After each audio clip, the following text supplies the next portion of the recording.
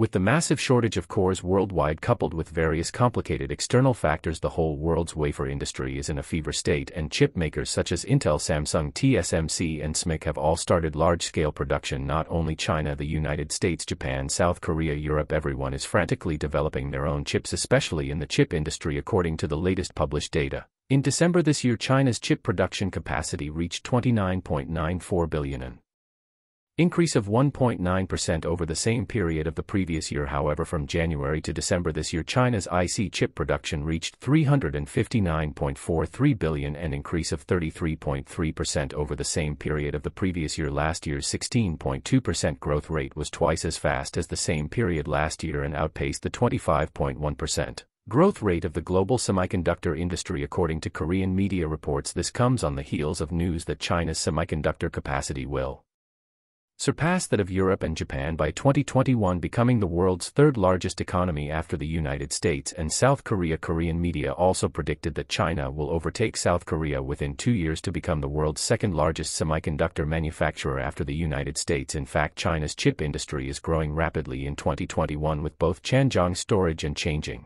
storage occupying 3 to 4% of the world market, which has reduced China's demand for memory chips. SMIC's capacity and revenue, on the other hand, are growing steady too, occupies 10% of the global market worldwide. A large part of China's wafer production base is located in China. Therefore, within 2 years, China will be able to surpass South Korea and rank second in the world. China, as a major technology country, is relatively backward in the development of the semiconductor industry and has long depended on foreign imports when it comes to chips. Therefore, as the country with the world's largest demand for chips after losing the United States as a source of supply on the one hand for a rainy day, on the other hand to meet current demand, China has increased its imports of other sources of supply. In the context of the surge in demand, South Korea's chip exports to China has also achieved significant growth. The relevant data said that South Korea's exports of semiconductors to China this year accounted for more than 40% of total exports of semiconductor. Doctors can be said to have earned a lot of money, of course, under the strong influence of the surge in chip exports. South Korea's total year-on-year growth of 12.6% in foreign exports in December 2021, achieving the largest increase in recent times. Previously, as the world's largest fab, TSMC in the United States, chip restrictions at the moment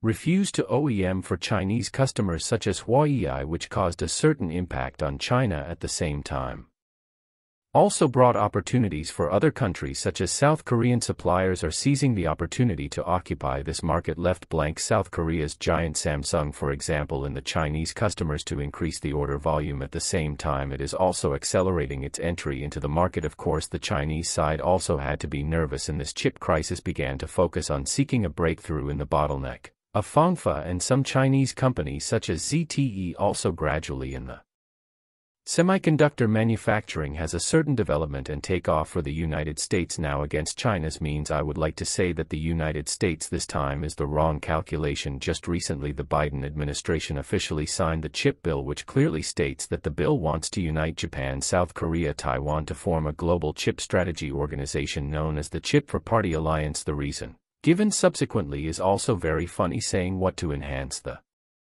manufacturing strength of the United States and its allies. Really shameless. However, just after the first foot the United States showed the fox's tail behind. The bill also stipulates that for participating members need to be in 10 years cannot provide China with 14-nanometer chip manufacturing technology. In order to further pull the strings, the U.S. government also shelled out $52 billion as a subsidy. In other words, as long as you agree this money is yours. This is not to suppress the development of Chinese chips, although the bill has thousands of pages, but the whole summed up in one sentence: to curb the development of Chinese chips is not the enactment of the chip bill. Want to curb the development of Chinese chips? How can this let you get away with it? In the old U.S. complacency, China announced that the pure Chinese 14-nanometer chip began to implement mass production, shattering the old U.S. illusions in one fell swoop. I have mass production you this bill to limit who this can put the old U.S. angry. Just signed the bill in the blink of an eye into thousands of pieces of scrap paper. Then the question arises: the United States wants to form a four-party alliance of chips can contain the development of Chinese Chips and what is the significance to China behind the mass production of 14 nanometers, and nowadays what is China's position in the field of chips? In this issue, Xiang Nan will bring you together to talk about the topic of China's core. China breaks through the blockade once again in the US-China technology war. Before China's 14 nanometer chip did not mass production, the vast majority of China's chips rely on imports, although relying on imports, but you can hardly imagine how serious China's dependence on imported chips. 2019 China's imports of chips required $300 billion, while imports of oil in the same year only cost $240 billion. Only in the past year, China's chip imports climbed to $432.6 billion.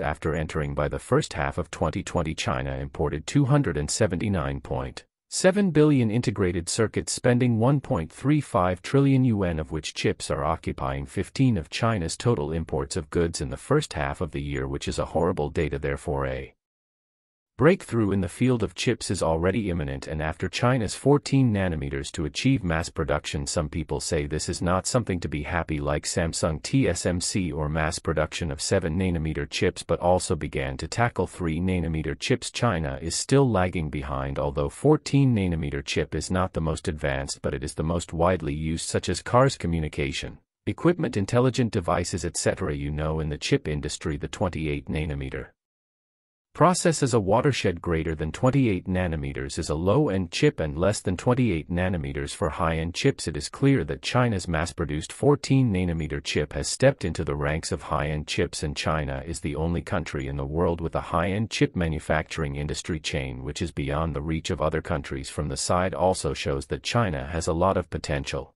for development. What's more, China also has a spirit of not being willing to submit to others, from the 2 bombs in 1-star nuclear power aircraft carriers, etc., which is not China's. Later to take the lead. The mass production of 14 nanometers chips is a good start, but at the same time this also makes the West feel a huge threat. Now, in order to further curb the development of China's chip field, the United States is trying to, jointly with Japan, South Korea, China and Taiwan, want to form a chip for party alliance to suppress China's chip development, so the alliance can be as the United States wants it. China has a huge market demand, manufacturing advantages, the world's largest consumer market. This is undoubtedly a huge business opportunity for the semiconductor industry. It is understood that last year global chip sales of $555.9 billion, while the Chinese market sales reached $192.5 billion. From this aspect of interest alone, it has become a major obstacle for the United States to form a 4-party alliance, not to mention how to contain the development of Chinese chips. Second, 40% of the global IT industry products are produced in China, so China is also an important source of semiconductors, key materials and parts of the country. In addition, the chip for party alliance also has a greater conflict of interest. Once the excessive cooperation with the United States, the companies will face technology outflow, the loss of leading edge in the field, and after the United States issued the news of the formation of the 4-party alliance, the strongest reaction is South Korea. South Korea is the first to propose no restrictions on trade with China. The United States simply will not compromise, because the purpose of the 4-party alliance is clear: to curb the development of China in the field of chips. Once the compromise, then the 4-party alliance will exist in name only. The reason why South Korea did so, all to stem from South Korea's economy is highly dependent on China. 2021 bilateral trade between China and South Korea exceeded $300 billion, and in July this year South Korea's exports to China for $8 billion. Total imports from China up to $9.6 billion.